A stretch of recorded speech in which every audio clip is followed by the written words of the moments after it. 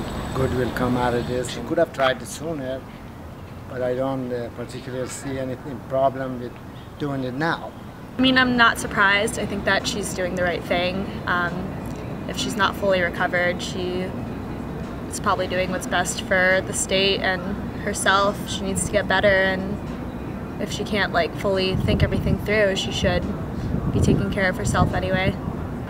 I'm sad for her because she's given such a huge fight, you know, and but she has to do what's best for her. Surprised but happy at the same time for her that she's like taking the next stage in her life and, you know, like dedicating it to doing something else, you know, because she's been really impactful to our government so far, and with everything that's happened, I think it's a good time for her to resign. We're from California, so we just follow it from a national standpoint. So, of course, I think anybody in the country is rooting for her.